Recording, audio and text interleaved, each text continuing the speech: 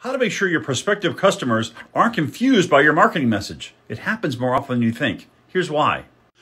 So you're an expert in whatever it is you sell and deliver. That's why you sell and deliver. You're an expert. You understand all the fancy words and terms, the nomenclature, which is a fancy word for vocabulary. You use all those words in your day-to-day world. If you start using those in your marketing, however, with people who are your customers, they don't know those words, and you'll confuse them.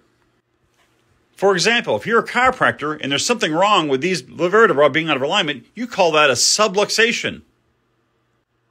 I'm not a chiropractor. I'm a chiropractic patient, and I call that a backache, a pain, a crunch. Something's wrong back there. I don't call it a subluxation. I have no idea what you're talking about. If you use those words in your marketing, you totally lose me as soon as you say them. Have you ever heard the idea that only an expert can explain something simply? Like only a really great expert can explain something that a 5-year-old can understand.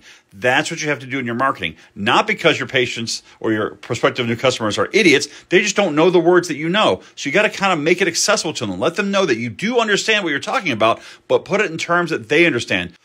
So don't try to impress anybody with your big vocabulary. Impress them with the results you get once they get in as a customer.